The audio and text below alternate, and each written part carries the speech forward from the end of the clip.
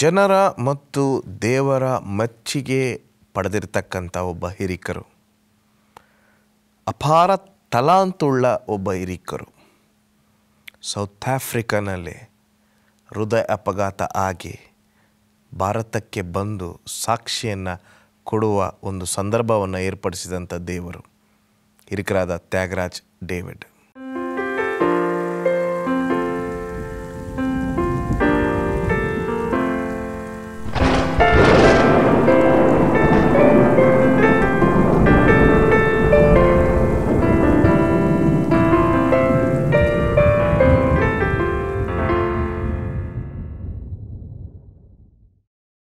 ನಮಸ್ಕಾರ ಪ್ರಿಯರೇ. ಸಾಕ್ಷಿಯ ಸಮಯ. ಕಾರ್ಗತ್ತಲಿನ ಕಣಿವೆಯಲ್ಲಿ ನಾನು ನಡೆದಾಗಲೂ ಕೇಡಿಗೆ ಎದುರೇನು. ಇವೊಂದು I walk through the valley of shadow of death, I will fear no evil, for you are with me.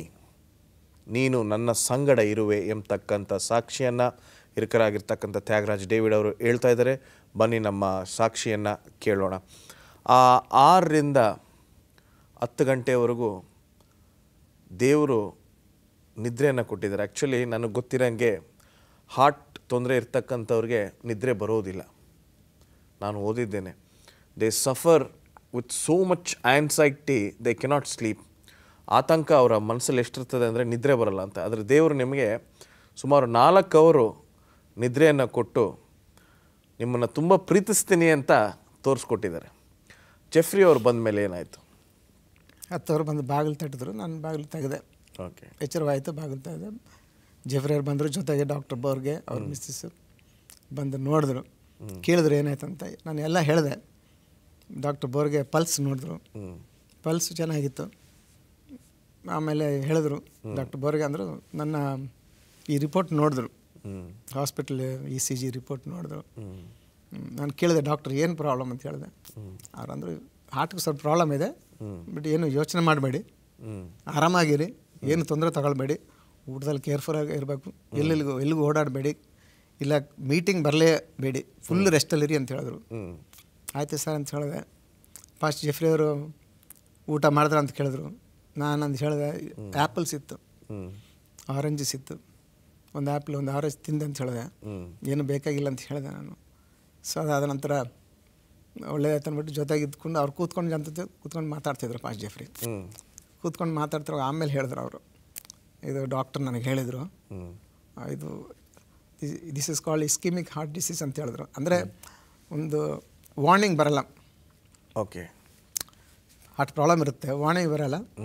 ಅವ್ರು ಹೇಳ್ತಿದ್ರು, ಅವರೇ ನೋಡಿದಾರಂತ ಕೆಲವ್ರನ್ನ, ಕಾಫಿ ಕುಡಿದ್ರೆ ಸಡನ್ನಾಗಿ ತಿರೋಗ್ಬಿಡ್ತಾರೆ, ಸಡನ್ ಒಂದು ವಾರ್ನಿಂಗ್ ಸಿಮ್ಟಮ್ಸ್ ಏನಿರಲ್ಲ, ಆ ಥರ ಇದು, ನೀವೇನು ವರಿ ಮಾಡ್ಕೊಬಿಡಿ, ನೀವು ಚೆನ್ನಾಗಿದ್ದೀರಾ ಅಂತ ಹೇಳಿದ್ರು. ಬಟ್ ಈ ವಿಷಯಕ್ಕೆ ನಾವು ಇನ್ನೂ ಆಳವಾಗಿ ಹೋಗುವ ಮುನ್ನ ನನಗೆ ಗೊತ್ತಿರುವ ಹಾಗೆ, ನಮ್ಮ ತಾಯಿ ನನಗೆ ಹೇಳಿರುವ ಹಾಗೆ, ನಮ್ಮ ತಾಯಿಯ ಸ್ನೇಹಿತರು ನೀವು ಬಹಳ ವರ್ಷಗಳಿಂದ, you are A sports person, you are N athlete. I was told you are A very good football player and sacs player. Why do you think ಇದು ಹೆರಿಡಿಟ್ರಿಯಿಂದ ಬಂದಿರ್ಬೋದಾ, ಅಥವಾ ನಿಮ್ಮ ಒಂದು ಊಟದ ವಿಚಾರದಲ್ಲಿ ಗಮನ ಇಲ್ಲದೆ ಬಂದಿರಬಹುದಾ? What you personally felt? ಇದು ಮೊದಲು ನನಗೆ ಡೌಟ್ ಆಗ್ತು. ಓಕೆ, ಇಷ್ಟು ಆಟ ಆಡ್ತಿದ್ದೆ, ಇದೆಲ್ಲ ಬರಬಾರ್ದಲ್ಲ ಅಂತ. ಅದರ ನಂತರ ಹಾಸ್ಪಿಟ್ಲ್ಗೆ ಹೋದ ನಂತರ ಡಾಕ್ಟರ್ನ ಕೇಳಿದೆ ನಾನು. ಓಕೆ, ಡಾಕ್ಟರ್ ಚರಿತ್ ಅಂತ ಅವ್ರನ್ನ ಕೇಳಿದೆ. ಕೊನೆ ದಿವಸ ಆಪ್ರೇಷನ್ ಆದ ನಂತರ ಕೇಳಿದೆ ನಾನು, ಡಾಕ್ಟರ್ ನಾನು ಒಳ್ಳೆ ಆಟ ಆಡ್ತೀನಿ, ಒಳ್ಳೆ ಸ್ಪೋರ್ಟ್ಸ್ ಮ್ಯಾನ್ ಅಂತ ಹೇಳಿದೆ. ಅವ್ರಂದರು, ಇದು ಇವಾಗ ಸಡನ್ನಾಗಿ ಬಂದಿರೋದಲ್ಲ, ಇದು ಸುಮಾರು ಒಂದು 15-20 ವರ್ಷ ಆಗಿರ್ತದೆ, ನಿಮಗೆ ಗೊತ್ತಾಗಲ್ಲ. ಮೋಸ್ಟ್ ಪ್ರಾಬ್ಲಿ ಅವ್ರು ಹೇಳಿದ್ದು ಊಟದ ಒಂದು ಹಿಡಿತ ಇಲ್ಲದೆ ಇರಬಹುದು. ಈಗ ಆಫ್ರಿಕಾನಲ್ಲಿ ಡಾಕ್ಟರ್ ವಿಲಿಯಂ ಬೋರ್ಗೆ ಅವರು ನಿಮ್ಮ ಜೊತೆಯಲ್ಲಿದ್ದಾರೆ. ಡಾಕ್ಟರ್ ವಿಲಿಯಂ ಬೋರ್ಗೆ ಅವರು ನಿವೃತ್ತಿ ಹೊಂದಿರತಕ್ಕಂಥ ಒಬ್ಬ ವ್ಯಕ್ತಿ. ಅವರು ಯೂತ್ ಕಾಂಗ್ರೆಸ್ಗೆ ಯಾಕೆ ಬರಬೇಕು ಅಂತ ನಿರ್ಧಾರ ಮಾಡಿದ್ರು ನನಗಂತೂ ಗೊತ್ತಿಲ್ಲ. ಮಿಸಸ್ ವಿಲಿಯಂ ಬೋರ್ಗೆ ಬಂದು ನರ್ಸಿಂಗ್ ಸೂಪ್ರಿಡೆಂಟ್, ಬಹಳ ವರ್ಷಗಳ ಅನುಭವ. Jeffrey is a very nice gentleman. ಈ 3 ಜನ ನಿಮ್ಮ ಒಂದು ಆರೈಕೆಗೋಸ್ಕರ ದೇವರು ಇವರನ್ನು ಕಳಿಸ್ಕೊಟ್ರೋ ಏನೋ ನನಗಂತೂ ಗೊತ್ತಿಲ್ಲ. ಈಗ ನನಗೆ ಹಂಗೆ ಅನಿಸ್ತಾ ಇದೆ, ಏಕೆಂದರೆ ಡಾಕ್ಟರ್ ವಿಲಿಯಂ ಬೋರ್ಗೆ ಮೆಡಿಕಲ್ ಡೈರೆಕ್ಟರ್ ಅವರು, ಅವ್ರಿಗಿರ್ತಕ್ಕಂಥ ಅನುಭವ ಅಪಾರ. ಸೊ ಆ ಕ್ಷಣದಲ್ಲಿ ಅವ್ರು ನಿಮ್ಗೆ ಏನು ಸಲಹೆ ಕೊಟ್ಟರು? ಅವರು ಸಲಹೆ ಕೊಡೋದಕ್ಕೆ ಮೊದಲೇ ನಾನು ಒಂದು ಹೇಳ್ಬೇಕಂತ ಇಷ್ಟಪಡ್ತೀನಿ. ಈ ಲಿಸ್ಟ್ ತಗೊಂಡೋಗಿ ಬೇರೆಯವ್ರ ಹತ್ರ ಮಾತಾಡ್ತಿದ್ವಿ ನಾವು. ಯಾರೋ ಕೆಲವ್ರು ಕೇಳಿದ್ರು ಬೆಂಗಳೂರಿನಲ್ಲಿ ಯಾರನ್ನು ಹೋಗ್ತಿದ್ರು ಅಂತ. ಈ ಥರ ಡಾಕ್ಟರ್ ಬೋರ್ಗೆ ಅಂದಾಗ ಯಾರೋ ಪ್ರಶ್ನೆ ಮಾಡಿದ್ರು, ಈ ವಯಸ್ಸಾದ್ರೆ ಯಾಕೆ ಬರ್ತಾರೆ ಯೂತ್ ಕಾಂಗ್ರೆಸ್ಗೆ ಅಂತ. ಓಕೆ, ವರ್ಲ್ಡ್ ಕಾನ್ಫರೆನ್ಸಲ್ಲಿ ಯಾಕೆ ಅವ್ರ ಬರಬೇಕು ಅಂತ, ಅವ್ರ ಮಿಸ್ಸಸ್ ಯಾಕೆ ಬರಬೇಕು, ಈ ವಯಸ್ಸಾದ್ರಲ್ಲಿ ಯಾಕೆ ಬರ್ಬೇಕಂತ. ಅಲ್ಲಿ ನನಗೆ ಅರ್ಥ ಆಯ್ತು ಯಾಕೆ ಬಂದ್ರು ಅಂತ. ನಿಮಗೆ ಆ ಕೋಣೆಯಲ್ಲಿ ಅರ್ಥ ಆಯ್ತು ದೇವರು ಇವ್ರನ್ನ ನಿಮಗೋಸ್ಕರ ಕಳಿಸ್ಕೊಟ್ಟಿದ್ದಾರೆ. That is the answer actually. Okay. So ಅವರು ಅಡ್ವೈಸ್ ಮಾಡಿದ್ದೆ ಅಂದರೆ ಡಾಕ್ಟರ್ ಬೋರ್ಗೆ ಸ್ಪೆಷಲ್ ಅಡ್ವೈಸ್ ಮಾಡಿದ್ದು. ನಾನು 2 ಸತಿ ಕೇಳಿದೆ ಅವ್ರನ್ನ. ಆ ಒಂದು ವಾರದಲ್ಲಿ 2 ಸತಿ 3 ಸತಿ ಕೇಳಿದೆ. ಡಾಕ್ಟರ್ ಹೇಳಿ ಏನು ಪ್ರಯೋಜನ, ಏನು ಪ್ರಾಬ್ಲಮ್ ಆಗಿದೆ ಅಂತ. ನೀನು ಏನು ವರಿ ಮಾಡ್ಕೋಬೇಡ ಅಂದರು. ಆರಾಮಾಗಿರ್ಬೇಕು, ಒಂದು ಕಡೆ ಕೂತಿರ್ಬೇಕು, ಎಲ್ಲಿಗೂ ಹೋಗಬಾರ್ದು ಅಂತ. ಇಟ್ ಓಲ್ಡ್ ಇಟ್ ಸಕಾರಾತ್ಮಕವಾಗಿ ಪಾಸಿಟಿವ್ ಆಗಿ ನಿಮ್ಗೆ ಹೇಳಿದ್ದಾರೆ. ಪಾಸಿಟಿವ್ ಆಗಿ. ಓಕೆ. ಸೊ ನಾನು ಎಲ್ಲೂ ಹೋಗ್ತಿರ್ಲಿಲ್ಲ, ಎಲ್ಲೂ ನಡೆಯೋಕೆ ಆಗ್ತಿರ್ಲಿಲ್ಲ. ಇಷ್ಟು ವೆರಿ ಹಾರ್ಡ್ ಟೈಮ್. ಒಂದು ಅಜ್ಜೆ ತಗೋಬೇಕಾದ್ರೆ ತುಂಬ ಕಷ್ಟ ಆಗ್ತಿತ್ತು. ಪ್ಲಸ್ ಅಲ್ಲಿ ನಾವಿದ್ದ ಜಾಗ ಬಂದು ಎಲ್ಲ ಮೌಂಟೇನಸ್ ಏರಿಯಾ. ಓಕೆ. ಸೊ ಒಂದೊಂದು ಬಿಲ್ಡಿಂಗ್ ಒಂದೊಂದು ಸಣ್ಣ ಮೌಂಟೇನ್, ಸ್ವಲ್ಪ ಹೈ ಪ್ಲೇಸಲ್ಲಿ ಇತ್ತು. So it is very hard. So ಹಾಲಲ್ಲಿ ಮೀಟಿಂಗ್ ಹೋಗಿ ಕೂತ್ಕೊಂಡ್ರೆ ಅಲ್ಲೇ ಕೂತಿರುವೆ, ಎಲ್ಲೂ ಹೋಗ್ತಿರ್ಲಿಲ್ಲ. ಆ 2ನೇ ದಿವಸ ನಾನು ಮೀಟಿಂಗ್ ಹೋದಾಗ ಬೆಳಿಗ್ಗೆ ನಾನು ಚೆನ್ನಾಗಿದೆ, ನಾನು ಒಳ್ಳೆ ನಿದ್ರೆ ದೇವ್ರು ಕೊಟ್ಟಿದ್ರು. ನಾನು I thought as the nothing happen to me. ನಾನು ಮಾಮೂಲಾಗಿ ಬೆಳಗ್ಗೆ 6-6:15 ರೆಡಿ ಆಗಿಬಿಟ್ಟೆ. ನಾನು ರೆಡಿಯಾಗಿ ಪಾಸ್ಟ್ ಜೆಫ್ರಿನ ಎಬ್ಬರಿಸ್ತೇನೆ. ನಾನು ಅವರ ಆಶ್ಚರ್ಯಪಟ್ಟರು, ನನ್ನೇ ಎಬ್ಬರಿಸ್ತಿರಲ್ಲ ಅಂತ. ಇಬ್ಬರು ರೆಡಿಯಾಗಿ ಹೋಗಿ ನಾಷ್ಟಕ್ಕೆ ಹೋದೆ. ನಾವು ಬೆಳಗ್ಗಿನ 6:00 ನಾಷ್ಟಕ್ಕೆ ಹೋಗ್ಬೇಕಾಯಿತು. ಹೋಗಿದ್ದು ನಾವು, ಚಳಿ, ಸಖತ್ ಚಳಿ. ಆವಾಗ ನಡೆಯೋಕ್ಕಾಗ್ತಾ ಇತ್ತು ನಿಮಗೆ? ನಡೆದರೆ ಸ್ಲೋಪ್ಸ್ ನಡೀಬೋದಾಗಿತ್ತು. ಸ್ವಲ್ಪ ಅಪ್ ಬಂದರೆ ಕಷ್ಟ ಆಗ್ತಾಯಿತ್ತು. ಓಕೆ. ಕ್ಯಾಫ್ಟೀರಿಯಾ ಸ್ವಲ್ಪ ಅಪ್ ಪ್ಲೇಸ್ಲಿತ್ತು, ಅಲ್ಲಿಗೆ ಹೋಗ್ತಾರೆ ಸ್ವಲ್ಪ ಕಷ್ಟ ಆಯಿತು. ಡಾಕ್ಟರ್ ಬೋರ್ಗೆ ನಾನು ನೋಡಿ ಆಶ್ಚರ್ಯಪಟ್ಟರು. ನಾನು ಊಟ ತರೋದು ನೋಡಿ ನನ್ನ ಟ್ರೇ ನೋಡ್ಬಿಟ್ಟು ಆಶ್ಚರ್ಯಪಟ್ಟರು. ನೀನು ಯಾಕೆ ಬಂದೆ ಅಂದರು. ಸರ್ ಚೆನ್ನಾಗಿದ್ದೀನಿ ಅಂದೆ. ಬಂದು ನೋಡಿದ್ರು, ನಾನು ಒಳಗೆ ಸ್ವೆಟರ್ ಹಾಕಿದ್ದೆ, ಆಮೇಲೆ ಅದ್ರ ಮೇಲೆ ಬೇರೆ ಬಟ್ಟೆ ಹಾಕ್ಕೊಂಡು ಕೋಟ್ ಹಾಕ್ಕೊಂಡು ಗ್ಲೌಸ್ ಎಲ್ಲ ಹಾಕ್ಕೊಂಡು ಬಂದಿದ್ದೆ. ಸರ್ ಹಿಂಗೆ ಇರು, ಎಲ್ಲೂ ಹೋಗಬೇಡ. ನನ್ನ ಟ್ರೇ ನೋಡಿದ್ರು, ಊಟ ಟ್ರೇ ನೋಡಿ, ನಾನು ಬಟರು ಬ್ರೆಡ್ ಎಲ್ಲ ಇತ್ತು. ಅವ್ರದ್ದು ನೋಡ್ಬಿಟ್ಟು ಇದನ್ನೆಲ್ಲ ತಿನ್ನಬೇಡ, ಈ ಬಟರೆಲ್ಲ ತಿನ್ನಬೇಡ, ಬೇಕಾದ್ರೆ ಬ್ರೆಡ್ ಸ್ವಲ್ಪ ಹಾಟ್ ಡ್ರಿಂಕ್ಸ್ ತಗೊಂಡು ತಿನ್ನು, ಹಂಗೆ ಇರು, ಕೀಪ್ ಯು ಸೆಲ್ಫ್ ವಾರ್ಮ್ ಅಂದರು. ಎಲ್ಲೂ ಹೋಗಬೇಡ, you sit in one place ಅಂತ ಹೇಳಿದರು. ಸೊ ಮೀಟಿಂಗ್ ಹೋದೆ ನಾನು. ಅಲ್ಲಿ ಮೀಟಿಂಗ್ ಹೋದಾಗ ನನ್ನ ಫ್ರೆಂಡ್ಸಲ್ಲಿ ಜೊತೆಗೆ ಬಂದವರೆಲ್ಲ ಜೊತೆಗೆ ಬಂದು ಎಲ್ಲ ಕೇಳಿದ್ರು ಏನಾಗಿದೆ ಅಂತ. ಯಾರಿಗೂ ಗೊತ್ತಿರಲಿಲ್ಲ. ಸೊ ಇಂದು ಬರೀ ಜೆಫ್ರಿ ವಿಲಿಯಂ ಅವ್ರಿಗೆ, ಅವರ ರವಿಶಂಕರ್ ಅವ್ರಿಗೆ 4 ಜನಕ್ಕೆ ಮಾತ್ರ ಗೊತ್ತು.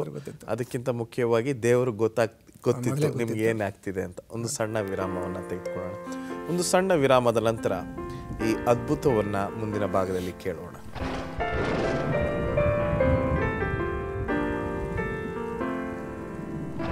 Welcome back. ಬನ್ನಿ ನಮ್ಮ ಸಾಕ್ಷಿಯನ್ನು ಮುಂದುವರಿಸೋಣ. ಆ ಒಂದು ಕ್ಷಣದಲ್ಲಿ, ಆ ಕ್ಯಾಫ್ಟೀರಿಯಲ್ಲಿ ನಡೆದ ಘಟನೆಗೆ ನಂತರ ನಾನು ಕೆಲವು ಫೋಟೋಗಳನ್ನ ನೋಡಿದೆ. ನೀವು ಸ್ಯಾಕ್ಸ್ ಬಾರಿಸಿದ್ರಿ. ಆಫ್ರಿಕಾನಲ್ಲಿ ನೀವು ಸ್ಯಾಕ್ಸ್ ಬಾರಿಸಿರೋ ಫೋಟೋನ ನಾನು ನೋಡಿದೆ. ಆ ಫೋಟೋನಲ್ಲಿ ಏನು ನಡೀತು ಹೇಳಿ ಸ್ವಲ್ಪ. ಅದು 5ನೇ ದಿವಸ ಸದನೇಶ ಡಿವಿಷನ್ ಅವರು ಅವರ ಡಿವಿಷನಲ್ಲಿ ನಡೆಯೋ ಕಾರ್ಯಕ್ರಮ ತೋರಿಸ್ಬೇಕಾಗಿತ್ತು. ಆವಾಗ ರವಿಶಂಕರ್ ಅವರು ನನ್ನ ಕೇಳ್ಕೊಂಡಿದ್ರು, ಸ್ಯಾಕ್ಸೋಫೋನ್ ಬಾರ್ಸೋಕ್ಕಾಗುತ್ತಾ ಅಂತ. ನಾನು ಬಾರಿಸ್ತೀನಿ ಸರ್, ನನ್ನ ಮನಸ್ಸಲ್ಲಿ ಇತ್ತು ಬಾರಿಸಲೇಬೇಕಂತ. ಬಾರಿಸ್ತೀನಿ ಅಂತ ಹೇಳಿದ್ದೆ. ಜನರಲ್ ಕಾನ್ಫರೆನ್ಸ್ ಯೂತ್ ಡೈರೆಕ್ಟರ್ ಅವರು ನೋಡಿದ್ರು. ಮೊದಲನೇ ಪ್ರಶ್ನೆ ಅವ್ರು ಕೇಳಿದ್ದೆ, ತಗೊಬಂದಿದೆಯಾ ಅಂತ ಕೇಳಿದ್ರು. ಗಿಲ್ಬರ್ಟ್ ಕ್ಯಾಂಜಿ ಅವರು. ತಗೊಬಂದಿದ್ದೀನಿ ಸರ್ ಅಂತ. ಬಾರಿಸಲೇಬೇಕು ಅಂದರು. ಆಯಿತು ಸರ್ ಅಂತ. ಡಾಕ್ಟರ್ ಬೋರ್ಗೆ ಅವರು ಕೇಳಿದ್ರು. ಡಾಕ್ಟರ್ ಬೋರ್ಗೆ ಅಂದರು, ಇಲ್ಲ ನೀವು ಬಾರಿಸ್ಬೇಡ ಅಂದರು. ಇಲ್ಲ ಸರ್ ನಾನು ಬಾರಿಸ್ತೀನಿ, ತೊಂದರೆ ಇಲ್ಲ, ನಡೆಯೋದು ಮಾತ್ರ ಕಷ್ಟ ಇದೆ ಅಷ್ಟೇ, ಬಾರಿಸ್ತೀನಿ ಅಂತ ಹೇಳಿದೆ. ಸೊ ಆವತ್ತು ಆ ಕಾರ್ಯಕ್ರಮದಲ್ಲಿ ಫಸ್ಟ್ ಜೆಫ್ರಿ ಅವರು ಪಿಯಾನೋ ಬಾರಿಸಿದ್ರು, ನಾನು ಸ್ಯಾಕ್ಸೋಫೋನ್ ಬಾರಿಸಿದೆ.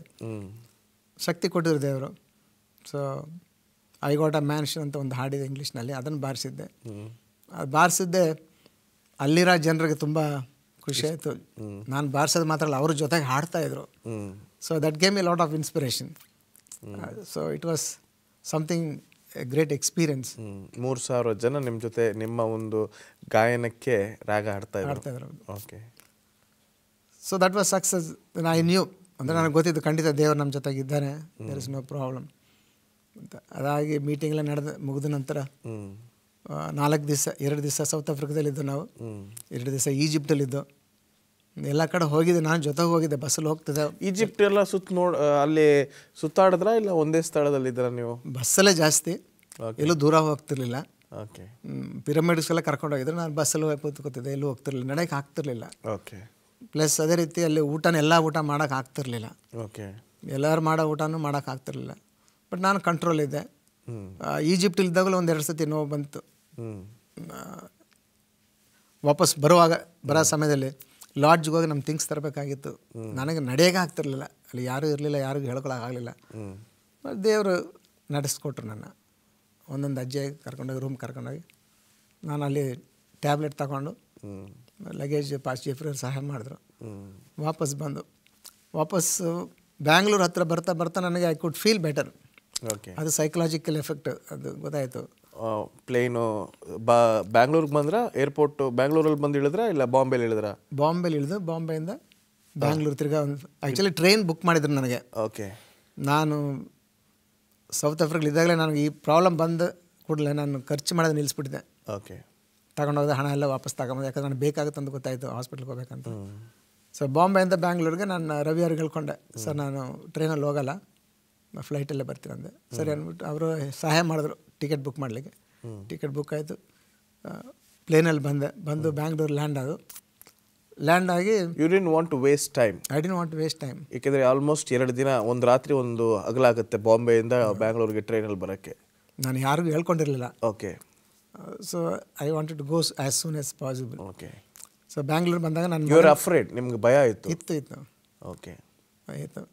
ಸೊ ನನ್ನ ಮಗ ಕಾರಲ್ಲಿ ಬಂದ, ಅವನಿಗೆ ಹೇಳ್ಕೊಂಡಿಲ್ಲ ನಾನು. ಸಾಧಾರಣ ಹೇಳ್ತಾರೆ ಸ್ವಲ್ಪ ಕಷ್ಟ ಆಯಿತು ಅಂತ ಹೇಳ್ಕೊಂಡಿದ್ದೆ. ಸೊ ಅಲ್ಲಿ ಇನ್ಫ್ಯಾಕ್ಟ್ ಐ ವಾಸ್ ಫೀಲಿಂಗ್ ನೋಡಿದ್ಮೇಲೆ I am sure you would have felt better ಅಲ್ವಾ? ಇಟ್ ಇಸ್ ಸೈಕಲಾಜಿಕಲ್ ಎಫೆಕ್ಟ್ ಅಲ್ವಾ, somebody very close to us ಅಂತ ಅದು ಇತ್ತು. Your blood and flush. That is there.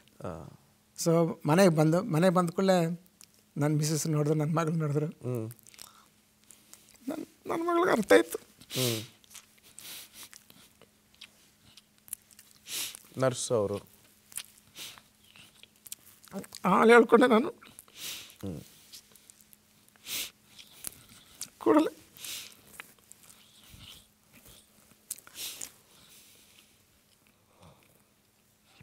ಏನು ನಿರ್ಧಾರ ತೆಗೆದುಕೊಂಡ್ರು ನಿಮ್ಮ ಮಗಳು? ಹೇಳಿದ್ರೆ ಹಾಸ್ಪಿಟ್ಲಿಗೆ ಹೋಗ್ಬೇಕು. ನಾನು ಇಮಿಡಿಯೇಟ್ಲಿ ನಿಮಗೆ ಫೋನ್ ಮಾಡಿದೆ, ನಿಮ್ಮ ಮಿಸ್ಸಸ್ಗೆ. ನನಗೆ ಚೆನ್ನಾಗಿ ಪರಿಚಯ ಉಂಟು, ನಿಮ್ಮ ಮಿಸ್ ಹಾಸ್ಪಿಟ್ಲಿದ್ದಾರೆ, ಪ್ಲಸ್ ನಿಮ್ಮ ಕುಟುಂಬ ನಮಗೆ ಎಷ್ಟು ಕ್ಲೋಸ್ ಅಂತ ನನಗೆ ಗೊತ್ತು. ಆ ಧೈರ್ಯ ಇತ್ತು ನನಗೆ.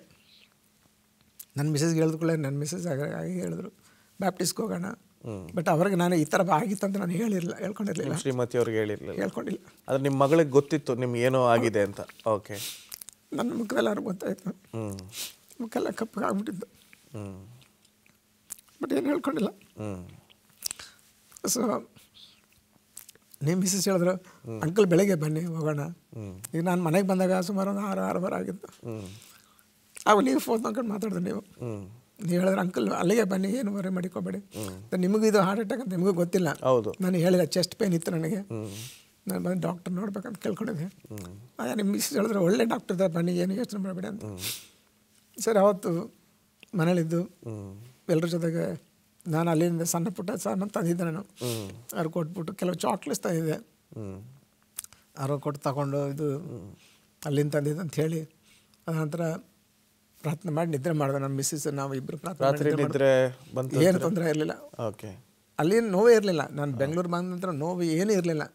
In fact I felt nothing is wrong. Okay. ನನ್ನ ಮಗನೇ ಕಾರ್ ಓಡಿಸ್ತಾ, ಯಾವಾಗಲೂ ನಾನೇ ಓಡಿಸೋದು, ಅವ್ನ ಕೈಲಿ ಕೊಡ್ತಿರ್ಲಿಲ್ಲ. ಅಂದರೆ ನಾನಿದ್ರೆ ನಾನೇ ಓಡಿಸ್ತಿದ್ದೆ. ಅವ್ರಿಗೆ ಏನಾದರೂ ಒಂದು ಅನುಭವ ಬಂದಿರ್ಬೋದು. May be suddenly father is telling me to drive, may be is really tired R something ಅಂತ ಏನಾದರೂ ಯೋಚನೆ ಮಾಡಿರ್ಬೋದು ಅಂತ ಕಾಣಿಸ್ತು. ನಾನು ಅದ್ರ ಬಗ್ಗೆ ಕೇಳಿಲ್ಲ. ಬಟ್ ಅವನ ಜೊತೆಗೆ ಅವ್ನ ಫ್ರೆಂಡನ್ನು ಕರ್ಕೊಂಬಂದಿದ್ದ, ಶಂಕರ್ ಪ್ರಭುನ. ಅವನು ಹೇಳಿದ್ನಂತೆ, ಡ್ಯಾಡಿ ಇದ್ದರೆ ಡ್ಯಾಡಿನೇ ಡ್ರೈವ್ ಮಾಡ್ತಾರೆ, ನಾನು ಡ್ರೈವ್ ಮಾಡೋಕ್ಕೆ ಕೊಡಲ್ಲ, ಬಟ್ ನಾನು ಅಲ್ಲಿವರೆಗೆ ಡ್ರೈವ್ ಮಾಡ್ತೀನಿ ಅಂತ. ಬಟ್ ನಾನು ಡ್ರೈವ್ ಮಾಡಿಲ್ಲ. ನಾನು ಹೇಳಿದೆ ನೀನೇ ಓಡಿಸಪ್ಪ ಪರವಾಗಿಲ್ಲ ಅಂತ. ಮನೆಗೆ ಬಂದೆ, ಚೆನ್ನಾಗಿದ್ದು. ಸೊ ಒಳ್ಳೆ ಸ್ನಾನ ಮಾಡಿಕೊಂಡು ಊಟ ಮಾಡಿ ಮಲಗಿದೆ. ಪ್ರಾರ್ಥನೆ ಮಾಡಿ ಮಲಗಿದ್ಮೇಲೆ ನನಗೆ ಒಳ್ಳೆ ನಿದ್ರೆ ಕೊಟ್ಟರು ದೇವರು. ನಿಮ್ಮ ಮಿಸ್ಸಸ್ ಗ್ಲೋರಿ ಅವರು ಬೆಳಗ್ಗೆ ಅಂಕಲ್ ಬೆಳಗ್ಗೆನೇ ಒಂದು 6-6:30 ಮನೆಗೆ ಬಂದುಬಿಡಿ ಅಂತ ಹೇಳಿದ್ರು. ಬೆಳಗ್ಗೆ ಎದ್ಕೊಳ್ಳೆ ಪರ್ಫೆಕ್ಟ್ಲಿ ಆಲ್ ರೈಟ್, ಏನೂ ಪ್ರಾಬ್ಲಮ್ ಇಲ್ಲ, ನನಗೇನು ಆಗಿಲ್ಲ ಅಂತ ನನಗೊಂಥರ ಧೈರ್ಯ. ಇನ್ನೇ ಅದಕ್ಕೆ ಹಾಸ್ಪಿಟ್ಲಿಗೆ ಹೋಗ್ಬೇಕು, ಏನು ಇಲ್ವಲ್ಲ ಅಂತ. ಸರಿ, ನನ್ನ ಮಗನ ಕೇಳ್ದೆ, ಡ್ಯಾಡಿ ನಾನು ಬರಲ್ಲ, ರಜಾ ತೊಗೊಳ್ಳ ಅಂದೆ. ನಾನು ಚೆನ್ನಾಗಿದೆ, ನನಗೇನು ಪ್ರಾಬ್ಲಮ್ ಇಲ್ಲಪ್ಪ, ನಾನು ಓಡಿಸ್ತೀನಿ ಅಂತ. ನನ್ನ ಮಿಸ್ಸಿಸ್ಗೆ ಅವ್ರಿಗೆ ಅನುಮಾನ, ಇಲ್ಲ ನಾನು ಬರ್ತೀನಿ ಅಂದರು. ಸರಿ ಬಾ. ಅದು ಅನುಮಾನ ಅಲ್ಲ, ಅದು ಪ್ರೀತಿ ಅಂತಾರೆ ಅದಕ್ಕೆ. ನಿಮ್ಮ ಮೇಲೆ ಒಂದು ಅಕ್ರೆ ಅಂತ ಹೇಳ್ತಾರೆ. ಹೇಳಿ. ಸೊ ಅವರು ಬಂದರು, ನಾನೇ ಕಾರ್ ಓಡಿಸ್ಕೊಂಡು ಹೋದೆ. ನಿಮ್ಮ ಮನೆಗೆ ಬಂದೆ ನಾನು. ನಿಮ್ಮ ಮನೆಗೆ ಬಂದು ನಿಮ್ಮ ಮಿಸ್ಸಸ್ ರೆಡಿ ಆಗಿದ್ರು.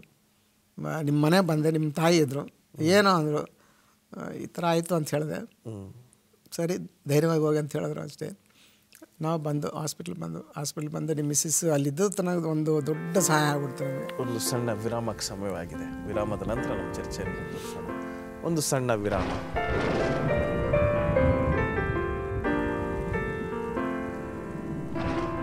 Welcome back. ಬನ್ನಿ ನಮ್ಮ ಚರ್ಚೆಯನ್ನು ಮುಂದುವರಿಸೋಣ. ಆವತ್ತು ನಮ್ಮ ತಾಯಿ ನಿಮ್ಮನ್ನು ನೋಡಿ, ನಿಮ್ಮನ್ನು ನೀವು ಕಾರಲ್ಲಿ ಆ ಕಡೆ ಹೋದ್ಮೇಲೆ ನಮ್ಮಮ್ಮ ಸೋಫಾ ಮೇಲೆ ಕೂತು, ಇಲ್ಲ ತ್ಯಾಗ ನೋಡೋಕ್ಕೆ ಚೆನ್ನಾಗೇ ಇಲ್ಲ, something is really strange about is face and the way ಈ ವಾಕ್ಸ್ ಅಂತ ಅವ್ರದ್ದೇ ಆದ ಒಂದು ಕೆಲವೊಂದು ಅನುಮಾನ ಇತ್ತು.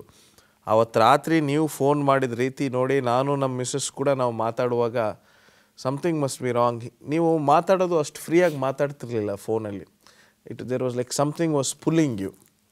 ಆಸ್ಪತ್ರೆಗೆ ಹೋದ್ಮೇಲೆ ಏನಾಯಿತು ಸರ್? ನಿಮ್ಮ ಮಿಸ್ಸಸ್ ಅವರು ಅಲ್ಲಿರೋ ನರ್ಸಸ್ಗೆ ಹಾಗೂ ಡಾಕ್ಟ್ರಿಗೆ ಹೇಳ್ಕೊಂಡಿದ್ರು, ನಮ್ಮ ಅಂಕಲ್ ಅಂತ ಹೇಳಿದ್ರು. ಅದರಿಂದ ಅದೊಂದು ಅಲ್ಲಿರೋರೆಲ್ಲ ನಾನು ತುಂಬ ಚೆನ್ನಾಗಿ ನೋಡಿಕೊಂಡ್ರು, ಒಂಥರ ಪಾಸಿಟಿವ್ ಆಗಿ ಮಾತಾಡಿ.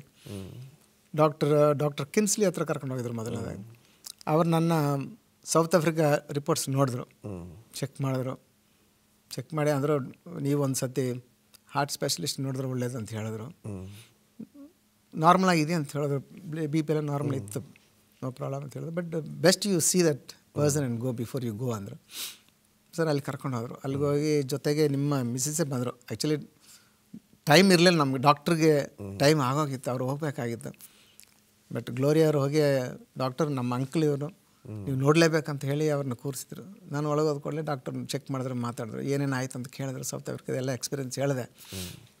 ಸರಿ ಹಾಗಾದ್ರೆ ಒಂದು ಮಾಡಿ ನೀವು ಇ ಸಿ ಜಿ ತೊಗೊಂಬನ್ನಿ, ಆಮೇಲೆ ನಾನು ಚೆಕ್ ಮಾಡ್ತೀನಿ ಅಂತ ಹೇಳಿದ್ರು. ನಾನು ಹೇಳಿದೆ ಇ ಸಿ ಜಿ ಆಯಿತು ಸರ್ ಅಂತ ಹೇಳಿದೆ.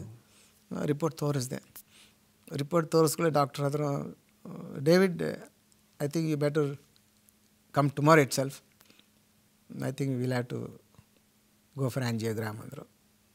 ನಾನು ಅಲ್ಲಿವರೆಗೂ ನಿಮಗೆ ಗೊತ್ತಿರಲಿಲ್ಲ ಆಳ ಎಷ್ಟಿದೆ ಅಂತ ನಿಮಗೆ ಗೊತ್ತಿರಲಿಲ್ಲ. ಸೊ ಆವತ್ತು ಶುಕ್ರವಾರ. ಸರ್ ನಾನಂದ್ರೆ ಇಲ್ಲ sir, tomorrow is Saturday, I have to go to church, I will come on Monday ಅಂದೆ. ಅವರಂದ್ರೆ no David, you have to come tomorrow, I will also join with, we will pray here, then we will work together so that you will be all right ಅಂತ ಹೇಳಿದ್ರು. ಸರಿ ಇನ್ನೊಂದು test ಮಾಡಬೇಕಂತ ಹೇಳಿದ್ರು. Test ಮಾಡಿದೆ. Doctor ಬಂದು ಹೇಳಿದ್ರು,